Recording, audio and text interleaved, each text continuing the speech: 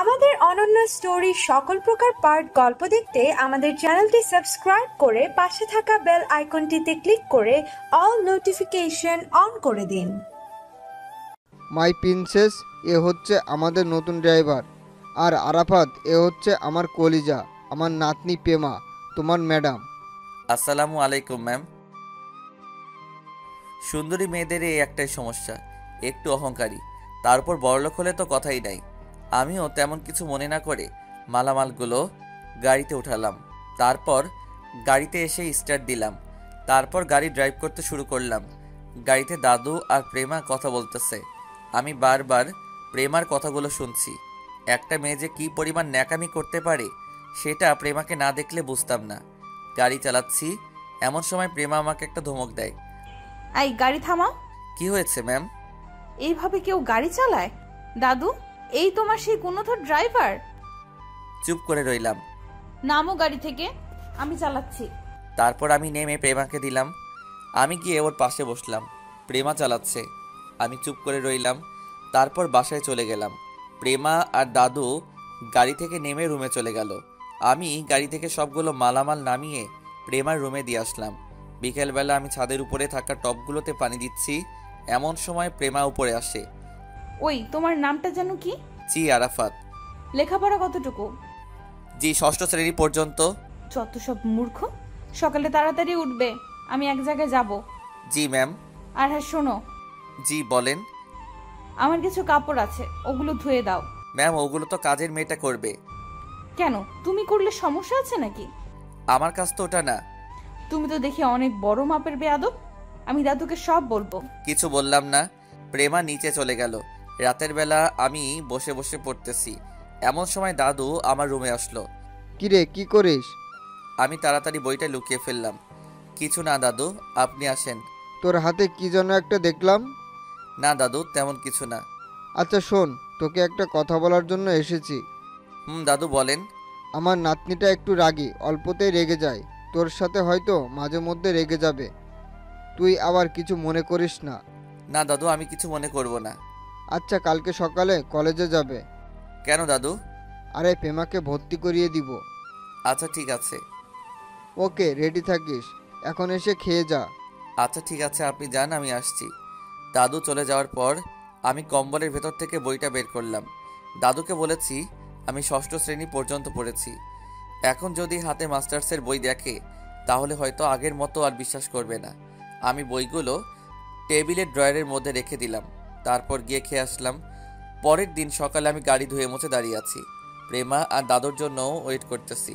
প্রেমা একটা শাড়ি পরে বাহির হলো, আমি এক মনে তাকিয়ে আছি। দাদুর ধাক্কা খেয়ে বাস্তবে ফিরে আসলাম। কিরে, এভাবে দাঁড়িয়ে থাকবি নাকি গাড়ি স্টার্ট দিবি? সরি দাদু, আপনারা ওঠেন। তারপর আমিও উঠলাম, গাড়ি স্টার্ট দিলাম। দাদুকে জিজ্ঞেস করলাম কোন কলেজে যাবে। দাদু নাম বলল, আর সাথে সাথেই একটা মোচড় দিয়ে উঠল, কারণ আমি যেটাতে ভর্তি হয়েছি সেম কলেজে প্রেমাকে ভর্তি করানোর জন্য নিয়ে যাচ্ছে। যাই হোক, গাড়ি থেকে নেমে আমি ওনাদের জন্য দরজা খুলে দিলাম। ওনারা ভিতরে গেল, আমি গাড়ির কাছে দাঁড়িয়ে রইলাম। কলেজে ভর্তি হওয়ার পর থেকে তেমন কারোর সাথে আমার পরিচয় হয়নি, সেই সুবাদে কেউ চিনল না আমাকে।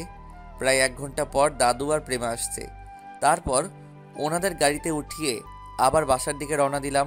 দাদু আমাকে সব বলতে লাগলো এতক্ষণ কেন দেরি করছে। প্রেমা দাদুকে থামিয়ে দিয়ে বলল, আরে ওরে এগুলো কি বলো, ও এসব বুঝবে না। আমি একটা মুচকি হাসি দিলাম, মনে মনে বললাম, ফকিন্নি, তুই মাত্র অনার্সে ভর্তি হয়েছিস আর আমি শেষ করে ফেলছি।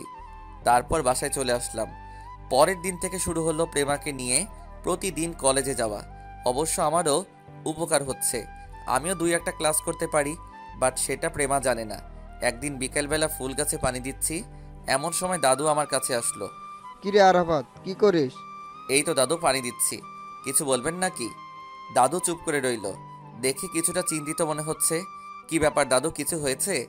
না রে, তেমন কিছু না। সকালবেলা তাড়াতাড়ি উঠিস, অফিসে যেতে হবে। কিন্তু দাদু, তখন তো প্রেমা ম্যাম কলেজে যাবে। আমি বলে দিব, সে একা যাবে। আচ্ছা ঠিক আছে। দাদু নিচে চলে গেল, আমি পানি দিয়ে তারপর গেলাম। দাদুর কিছু হয়েছে কিনা কে জানে। পরের দিন সকালে দাদুকে নিয়ে ওনার অফিসে গেলাম। আমি বাইরে দাঁড়িয়ে থাকতে চেয়েছিলাম, কিন্তু দাদু জোর করে ভিতরে নিয়ে গেল। ভিতরে অনেক লোক বসে আছে, সবাইকে দেখে মনে হচ্ছে অনেক পয়সাওয়ালা লোক। যাই হোক, আমি একপাশে দাঁড়িয়ে রয়েছি। তারপর ওনাদের মধ্যে একজন লোক বলল, মিস্টার আসাদুজ্জামান, দেখেন আমরা আপনাদের অনেক সময় দিচ্ছি, কিন্তু আর না। আপনি যত সময় আপনার লোন পরিশোধ করতে পারেননি, এখন আমরা আপনার কোম্পানির নিলামে তুলে দিব। দাদুর মাথায় যেন আকাশ ভেঙে পড়ল। দাদু করুণ সুরে লোকটাকে বলল, প্লিজ ম্যানেজার, আমাকে আর কিছুদিন সময় দিন, আমি আপনাদের সব টাকা দিয়ে দিব। দেখেন, আমরাও চাকরি করি। আপনি আপনার লোন যত সময় পরিশোধ করতে পারেননি, এখন ব্যাংক আপনার কোম্পানি নিয়ে নিবে, আমাদের কিছু করার নাই। এবার বুঝতে পারলাম কাহিনীটা আসলে কি। দাদু ব্যাংক থেকে অনেক টাকা লোন নিয়েছে, সেগুলো পরিশোধ করতে পারছে না, তাই এখন ব্যাংক কোম্পানি নিয়ে নিবে। দাদু মাথা নিচু করে বসে আছে। এমন আরও একজন ভদ্রলোক ভিতরে আসলো। আমি কি আসতে পারি? আরে আপনি এখানে কেন? কেন আসতে পারি না? পারেন, বাট এ সময়। আপনি বিপদে পড়েছেন, আমি না আসলে কে আসবে? আচ্ছা, আপনি বাইরে বসেন, আমি মিটিং শেষ করে আসছি। আমি বসতে আসিনি, আপনাকে একটা কথা বলতে আসছি। কি কথা? আপনার সব লোন আমি পরিশোধ করে দিব, কিন্তু একটা শর্ত আছে। কি সত্য? আপনার আর আমার সম্পর্কটা আরো ঘনিষ্ঠ করতে চাই। বুঝলাম না। আপনার একমাত্র নাতনি আমি আমার ঘরের বউ করে নিয়ে যেতে চাই। আমার ছোট ছেলের সাথে ওর বিয়ে দিতে চাই। মানে কি বলছেন এসব? পেমা এখনো ছোট, ওর পড়ালেখা এখনো শেষ হয়নি।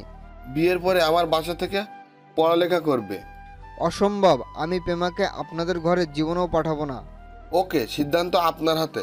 কোম্পানি হারিয়ে পথে ভিক্ষার থালা নিয়ে বসবেন, নাকি পেমাকে বিয়ে দিয়ে নিজেও সুখে থাকবেন, কোম্পানিও বাঁচাবেন, নাতিকেও সুখে রাখবেন? আমি জাস্ট আমার প্রস্তাবটা রেখে গেলাম। এমন সময় দাদু আমার দিকে তাকালো। ম্যানেজার বলল, মিস্টার আসাদুজ্জামান, কি করবেন তাড়াতাড়ি করেন, না হলে আপনি এই কাগজে সাইন করে দিন, আমরা কোম্পানি নিলামে তোলার ব্যবস্থা করতেছি। দাদু কিছুক্ষণ চুপ করে রইল। তারপর ওই লোকটার কথায় রাজি হয়ে গেল। দাদুর কথা শুনে আমার ভিতরে একটা মোচড় দিয়ে উঠল। দাদু কি সত্যি প্রেমার বিয়ে দিয়ে দিবে? আমার হাত পা কাঁপছে। তারপর লোকটা দাদুর সাথে কোলাকুলি করে চলে গেল। আমিও বাইরে চলে আসলাম, গাড়ির সামনে এসে বসে রইলাম। দাদু ওনার অফিসের লোকদের সাথে অনেকগুলো বিষয় নিয়ে কথা বলল। তারপর গাড়ির কাছে আসলো। আমি দাদুকে গাড়িতে বসিয়ে স্টার্ট দিলাম। তারপর বাসার দিকে রওনা দিলাম। রাস্তায় দাদুর সাথে আর কোনো কথা হয়নি। বিকেলবেলা আমি ছাদের এক কোণে গিয়ে বসে রইলাম। আব্বু আম্মুর কথা খুব মনে পড়তেছে, ইচ্ছা করছে উড়ে চলে যাই। এমন সময় কেউ একজন আমার কাঁধে হাত রাখে। পিছনে তাকাতেই দেখি দাদু। আরে দাদু, আপনি? তোর কি মন খারাপ? না দাদু, কিছু বলবেন? না, কি বলবো? আপনার কি মন খারাপ? না, ঠিক আছি। কোনো সমস্যা না থাকলে আমার সাথে শেয়ার করতে পারেন।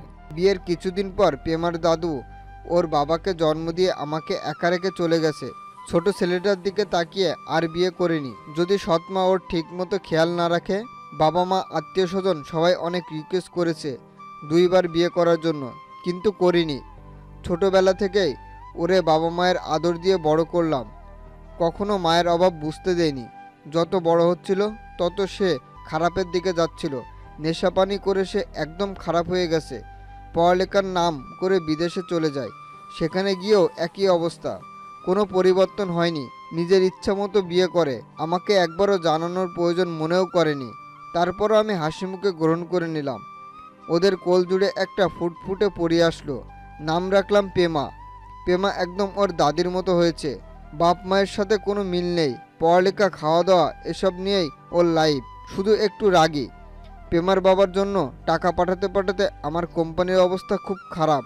পরে কোম্পানির কর্মচারীদের বেতন দেওয়া পসিবল হচ্ছিল না, সেজন্য ব্যাংক থেকে অনেক টাকা লোন নিয়েছিলাম। সেগুলো এখন সুদে আসলে প্রায় 3 গুণ হয়েছে। সেজন্য ব্যাংক এখন কোম্পানি নিলামে তুলে দিচ্ছিল। এমন সময় আমাদের জাত শত্রু শরীফ আসে। ওর সাথে ব্যবসা নিয়ে অনেক আগে থেকেই আমাদের রেষারেষি চলছে। সে এখন আমাকে সাহায্য করতে চায়, বাট সেটা পেমার বিনিময়ে, অর্থাৎ পেমাকে তার ছেলের বউ করে নিয়ে যেতে চায়। কোনো উপায় না দেখে আমি রাজি হয়ে যাই। এখন ভাবছি আমি আমার কলিজাটাকে ছাড়া কিভাবে থাকব। আজকে কোম্পানি রক্ষার জন্য আমি আমার নাতনিকে বলি দিচ্ছি। দাদু, কাঁদবেন না। একদিন না একদিন তো অবশ্যই প্রেমাকে বিয়ে দিতে হবে। তাই বলে এত তাড়াতাড়ি আমি পেমাকে আমার কাছে রাখার জন্য নিয়ে এসেছি, কিন্তু এখন তো তার উল্টোটা হয়ে গেছে। প্রেমা ম্যাম কি জানে? না, কি করে ওকে বোঝাবো বুঝতে পারছি না। সে কি রাজি হবে? আপনি সব বুঝিয়ে বলেন, রাজি হবে। দেখি কি করা যায়। তারপর দাদু নিচে চলে গেল। আমি আরও কিছুক্ষণ বসে থেকে নিচে চলে গেলাম। রাতের বেলায় আমি রুমে বসে আছি, এমন সময় দিনুল কল দিছে। কিরে আরাফাত, কি অবস্থা? আছি দোস্ত, তোর কি অবস্থা? ভালো, তোর তো কোনো খোঁজ খবর নাই, ভুলে গেলি নাকি? আরে না, বল তোর কি অবস্থা? আছি, তোর আম্মু অসুস্থ, বিকেলে গিয়েছিলাম, তুই কি বাড়িতে আসতে পারবি? না রে দোস্ত, কি হয়েছে আম্মুর? শরীর দুর্বল মনে হয়, তুই টাকা পাঠা, ভালো ডাক্তার দেখাতে হবে। আচ্ছা পাঠাবো। তারপর দিনুলের সাথে আরও কিছুক্ষণ কথা বলে কলটা কেটে দিলাম। মায়ের জন্য খারাপ লাগতেছে। আমি বসে আছি, এমন সময় দাদু আসলো। কি রে, কি করিস? কিছু না দাদু, আসেন। কালকে একটু তাড়াতাড়ি উঠিস। কোথাও যাবেন নাকি? আমি যাব না, পেমা যাবে। কালকে ওর আব্বু আম্মু আসছে। ও তাই নাকি? হুম তো হঠাৎ করে ওনারা চলে আসছেন যে? পেমার বিয়ের কথা ওদেরকে বলেছি, তাই কালকেই আসছে। ও আচ্ছা। আচ্ছা থাক, আমি পেমার কাছে যাচ্ছি। দাদু, কিছু মনে না করলে একটা কথা বলতাম। আরে বল। বাড়ি থেকে কল আসছিল, আম্মু নাকি খুব অসুস্থ, ডাক্তার দেখাতে হবে।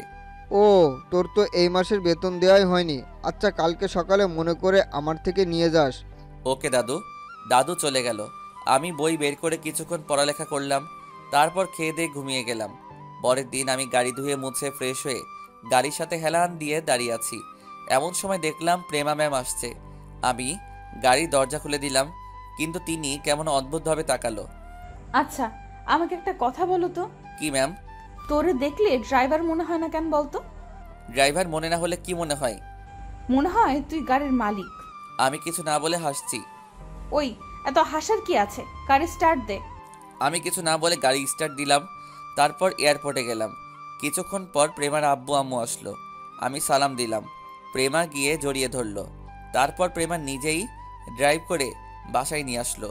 আমি মালামালগুলো গাড়িতে তুললাম, আবার নামালাম। রাতের বেলা আমি পড়তেছি, এমন সময় প্রেমা মোবাইলে কথা বলতে বলতে নিচে চলে আসলো। আমাকে দেখি ভূত দেখার মতো তাকিয়ে রইল। তারপর বাইরে থেকে ভিতরে আসার আগেই আমি আমার বইটা রেখে একটা গল্পের বই নিয়ে বসে আছি। কিরে, কি করিস? তোর হাতে বই কেন? এমনি পড়তে চাইছিলাম, কিন্তু পারছি না। ও আচ্ছা, থাক। আচ্ছা ঠিক আছে। প্রেমা চলে গেল, হাঁপ ছেড়ে বাঁচলাম। যদি আমার হাতে মাস্টার্সের বই দেখতেও নিশ্চয়ই একটা টাসকি খেত। আমি আরও কিছুক্ষণ পরে ঘুমিয়ে গেলাম। পরের দিন উঠে নামাজ পড়ে ছাদে গিয়ে ফুলের টবে পানি দিচ্ছি। এমন সময় প্রেমার আব্বু আসে। আসসালামু আলাইকুম আঙ্কেল। ওয়ালাইকুম আসসালাম। কি করো? এই তো ফুল গাছে পানি দিচ্ছি। এগুলো কি তুমি লাগিয়েছো? জি। ভালো হয়েছে। কালকে তো ব্যস্ত ছিলাম, তোমার সম্পর্কে কিছুই জানা হয়নি। এমনিতে বাবার মুখে তোমার কথা অনেক শুনেছি। তোমার নামটা যেন কি? জি আরাফাত। ও, তোমার বাবা মা গ্রামে থাকে? জি, ওনারা গ্রামেই থাকে। আমিও গ্রামে থাকতাম আগে। ও আচ্ছা, তো পড়ালেখা কিছু করছো নাকি? না, তেমন করিনি, ষষ্ঠ শ্রেণী পর্যন্ত করেছি। আচ্ছা শোনো, প্রেমার বিয়ে সম্পর্কে তো তোমাকে বলা হয়েছে তাই না? জি, দাদু বলেছে। ও তাহলে তো ভালো। আচ্ছা শোনো, আমরা কিছুক্ষণ পর শপিং করতে যাব, ছেলেপক্ষও আসবে। তুমি গাড়ি নিয়ে নিচে থাকো। জি অবশ্যই। তারপর আরও কিছুক্ষণ কথা বলার পর উনি নিচে চলে গেলেন। আমি পানি দেওয়া শেষ করে গাড়ি ধুয়ে নিলাম। তারপর নিজের রুমে চলে গেলাম। ফ্রেশ হয়ে নাস্তা করে নিলাম। বাইরে গাড়ির সামনে এসে দাঁড়ালাম। এমন সময় দাদু কল দিল। দাদু বলো। একটু আমার রুমে আয় তো। আচ্ছা আসছি। তারপর দাদুর রুমে গেলাম। দেখলাম উনি মন খারাপ করে বসে আছে। দাদু, আপনি ঠিক আছেন? কি ব্যাপার দাদু, কিছু বলছেন না যে? পেমার জন্য খারাপ লাগছে রে। আমার নাতনিটা বুঝি আমাকে ছেড়ে যাবে? আরে আজিব, আপনি মন খারাপ করছেন কেন? মেয়ে মানুষ, একদিন না একদিন ঠিকই পরপুরুষের বাসায় চলে যেতে হবে। এটা তার আসল ঠিকানা নয়, স্বামীর বাড়ি তার একমাত্র ঠিকানা। আর দাদু, এখন আপনার উচিত প্রেমাকে হাসি মুখে বিদায় দেওয়া। ঠিক বলেছিস। আচ্ছা এই নে ধর, তোর এই মাসের বেতন। টাকাগুলো নিলাম। কিছুক্ষণ পর সবাই বের হবে, গাড়ির কাছেই থাক। হ্যাঁ সূচক মাথা নাড়ালাম। তারপর নিচে চলে আসলাম। আম্মুকে কল দিলাম। হ্যালো আম্মু, কেমন আছো? আমি ভালো আছি, তুই কেমন আছিস? আম্মুর গলা শুনে বুঝলাম আম্মু ভালো নেই। আমিও ভালো আছি। তোমার কথাবার্তা এমন লাগছে কেন? ঠিক আছো তো? হুম, আছি। আব্বা কেমন আছেন? আছে, তোর জন্য খুবই টেনশন করছে। আমার জন্য টেনশনের দরকার নাই। আমি দিনুলের কাছে টাকা পাঠাচ্ছি। আজকে গিয়েই ভালো কোনো ডাক্তার দেখাবে আর ফল ফলাদি কিনে নিয়ে আসবে। মেডিসিন সবগুলো কিনবে। আমাদের দরকার নাই বাপ, তুই ফিরে আয়। যা তুই নিজের ইচ্ছা মতোই চলিস, আমরা তোকে আর বিয়ের জন্য চাপ দিব না। আচ্ছা, সেটা পরে দেখা যাবে। এখন চাকরি ছেড়ে আসা সম্ভব না। এ কথা বলেই কলটা কেটে দিলাম। আমি গাড়ির সাথে হেলান দিয়ে মোবাইল টিপতেছি, এমন সময় দেখলাম প্রেমা আসতেছে, কালো একটা শাড়ি পরে। দেখেই যে কারো চোখ আটকে যাওয়ার মতো। আমারও ব্যতিক্রম কিছু হলো না। আমিও হা করে তাকিয়ে রইলাম। আমি কিছু না বলে অন্যদিকে তাকালাম। এক এক করে আন্টি, আঙ্কেল আর দাদু সবাই গাড়িতে এসে বসলো। আমি গাড়ি স্টার্ট দিলাম। গন্তব্য শপিং মলে যাব। প্রায় 30 মিনিট পর শপিং মলের সামনে গেলাম। ছেলেপক্ষও সেখানে ছিল। তারপর সবাই একত্রে ভিতরে যাচ্ছি। আমি গাড়ির কাছে দাঁড়িয়ে রইলাম। কি রে, তুই দাঁড়িয়ে আছিস যে? দাদু, আমি গিয়ে কি করব? আপনাদের কেনাকাটা শেষ হলে আমাকে একটা কল দিয়েন, আমি গিয়ে নিয়ে আসবো। কি করবি মানে? আয় আমার সাথে আয়। উনি একমাত্র মানুষ যিনি মা বাবার পরে আমাকে বেশি ভালোবাসেন। ওনার কথা না রেখে পারলাম না। তারপর ওনাদের সাথে সাথে আমিও গেলাম। একটা শাড়ির দোকানে গেল। একের পর এক শাড়ি দেখতেছে, কিন্তু কিছুতেই ওনাদের শাড়ি পছন্দ হচ্ছে না। পরে আন্টি আমাকে বলল, এ আরাফাত, তুমি একটা দেখো তো। আন্টি, আমি কি দেখব? আপনাদের যেটা পছন্দ হয় সেটা দেখেন। সমস্যা নেই, দেখো। তারপর আমি কয়েকটা শাড়ি দেখলাম। বিয়েতে তাই সবগুলো লাল শাড়ি দেখছে। আমি একটা নীল শাড়ি বের করলাম। আন্টি, এটা দেখেন। নীল শাড়ি? বিয়েতে কেউ নীল শাড়ি পরে নাকি? সবাই হয়তো পরে না, তবে নীল শাড়িতে প্রেমা ম্যামকে খুব সুন্দর লাগবে। না, আমি পছন্দ করি না, লালই দেখবো। তারপর ওনারা আরও কয়েকটা লাল দেখে। প্রেমা কিছুক্ষণ আমার দিকে তাকিয়ে কি যেন চিন্তা করলো। তারপর নীল শাড়িটাই নিল। মুখে কিছু না বললেই মনে মনে একটা ধন্যবাদ দিলাম। এইভাবে এক এক করে সবগুলো জিনিস নিল। আমি দাদুর জন্য ভালো থেকে কয়েকটা পাঞ্জাবি, পাজামা, আতর, সুগন্ধি সহ কিছু জিনিস নিলাম। দীর্ঘ 4 ঘন্টা শেষে ওনাদের শপিং শেষ হয়। আমি সবগুলো জিনিস নিয়ে গাড়িতে রেখে আসলাম। তারপর সবাই মিলে একটা রেস্টুরেন্টে গেলাম। প্রেমা আমাকে ডাক দেয়। ওই শোন, জি ম্যাম, বলেন। তুই আব্বু আম্মুকে আঙ্কেল আন্টি কেন ডাকিস? তো কি ডাকবো? কি ডাকবো মানে? স্যার ম্যাম ডাকবি? তোর কোনো স্ট্যাটাস আছে? স্যার ডাকবি, মনে থাকবে। হুম। আর হ্যাঁ, কেনাকাটার সময় বা কোনো কিছু করার সময় তুই সামনে থাকবি না, ড্রাইভারের মতো থাকবি। তুই দাদুর পছন্দের, আমাদের না, বুঝছিস? হ্যাঁ, সূচক মাথা নাড়ালাম। সুন্দর মেয়েদের এই একটাই সমস্যা, অহংকারী হবেই হবে। তার উপর যদি ধনির দোলালি হয় তাহলে তো কথাই নাই। যাই হোক, প্রেমা আমাকে এই রকম দু একটা খোঁচা দেওয়া কথা বলে থাকে, এটা কোনো ব্যাপার না। সবাই রেস্টুরেন্টে গেল, আমি বাইরে দাঁড়িয়ে রইলাম। কি রে, বাইরে কেন? আয়। না দাদু, ঠিক আছি। আরে কি ঠিক আছিস? ভিতরে আয়। কিছু করার নাই। ভিতরে গেলাম, দেখলাম প্রেমা আমার দিকে রাগীভাবে তাকিয়ে আছে। খাওয়া দাওয়া শেষ করে বাসায় চলে আসলাম। সবগুলো মাল প্রেমার রুমে দিয়ে আসলাম। ফ্রেশ হয়ে জোহরের নামাজ পড়ে নিলাম। তারপর বিকালে ঘুম দিলাম। দাদু ডেকে বলল পরের দিন থেকেই নাকি ডেকোরেশনের সব মালামাল আসতে শুরু করবে, সব কিছু দেখে রাখার জন্য। কালকে গিয়ে ইনভাইটেশন কার্ড বানাতে হবে। আমি পরের দিন গিয়ে কার্ডগুলো বানিয়ে নিয়ে আসলাম। কার্ডগুলো নিয়ে প্রেমার রুমে গেলাম। দেখলাম প্রেমা কাপড় চেঞ্জ করছে। আমাকে দেখেই অনেক জোরে একটা চিৎকার দেয়। আমি ভয়ে কার্ডগুলো ফেলে দিয়ে নিচের দিকে দৌড় দেই। ভয়ে হাত পা ঠান্ডা হয়ে গেছে। না জানি আজকে আমার কপালে কি আছে। কিছুক্ষণ পর প্রেমা নিচে আসলো। ওই ছোট লোকের বাচ্চা, তোর এত বড় সাহস! আমি চেঞ্জ করার সময় আমার রুমে যাস? সরি ম্যাম, আমি ইচ্ছে করে যাইনি। আমি তো কার্ডগুলো দিয়ে আসতে গিয়েছিলাম। রাখ তোর সরি, খ্যাত কোথাকার! আর যাতে তোকে আমার রুমের সামনে না দেখি। কিছু না বলে দাঁড়িয়ে রইলাম। প্রেমা চলে গেল। যাক বাবা, বাঁচা গেল। এবার থেকে আর ওর সামনেও যাব না। বাইরে দাঁড়িয়ে আছি, এমন সময় দাদু কল দিল। দাদু বলো। উপরে আয় তো। আমি উপরে গেলাম, দেখলাম প্রেমাও উপরে দাঁড়িয়ে আছে। দাদু ডেকেছেন? শোন, প্রেমা ওর ফ্রেন্ডদেরকে বিয়েতে ইনভাইট কার্ড দিবে, তুই একটু ওরে নিয়ে বের হ। আমি প্রেমার দিকে তাকালাম, দেখলাম সে এখনো আমার দিকে রাগীভাবে তাকিয়ে আছে। আমি তারপর হ্যাঁ সূচক মাথা নাড়ালাম। দাদুর কাছ থেকে বিদায় নিয়ে চলে আসলাম। নিচে গাড়িতে এসে বসলাম। একটু পর প্রেমাও আসলো, এসে আমার পাশের সিটেই বসলো। এমনিতে ভয় লাগে, তার উপর পাশে বসছে। ম্যাম কোথায় যাবেন? আগে কলেজে চল। কলেজের কথা শুনে একটা মোচড় দিল। পরিচিত কেউ যদি দেখে বা প্রেমা যদি জেনে যায় আমিও ওই কলেজে পড়ি, তার উপরের ক্লাসে, দূর এত ভেবে লাভ নাই। কলেজে আমার কোনো বন্ধু নাই, কারণ ভর্তি হয়ে আমি আর ক্লাস করিনি, মাত্র 2-3 দিন করেছি, তাও আবার প্রেমা দেশে আসার আগে। ওই কি হইছে, বসে আছিস কেন? Sorry ma'am. এ কথা বলে গাড়ি স্টার্ট দিলাম, তারপর কলেজের দিকে রওনা দিলাম। কিছুক্ষণ পর কলেজের গেটের সামনে গিয়ে দাঁড়ালাম। প্রেমা নামার আগেই আমি নেমে দরজা খুলে দিলাম। ও নেমে হাঁটা দিল, আমি পিছন পিছন আসতেছি। এমন সময় প্রেমা বলল, ওই তুই কোথায় আসছিস? এখানে থাক। তোর মতো খ্যাত যদি আমার সাথে যায় তাহলে বন্ধুদের কাছে আমার প্রেস্টিজ কমে যাবে। আমি আর কিছু না বলে গাড়ির কাছেই দাঁড়িয়ে রইলাম। অল্প একটু সামনে গেটের পাশে একটা ফুচকার দোকানের কাছে ওর ফ্রেন্ডরা সবাই বসে আছে। প্রেমা ওদের কাছে গিয়ে হাত মেলালো, তারপর প্রেমাও সেখানে গিয়ে বসলো। বল তোদের কি অবস্থা? ওদের আর আমার মধ্যে বেশি দূরত্ব না থাকায় স্পষ্ট কথাগুলো শোনা যাচ্ছে। তাদের মধ্যে থেকে একটা মেয়ে বলল,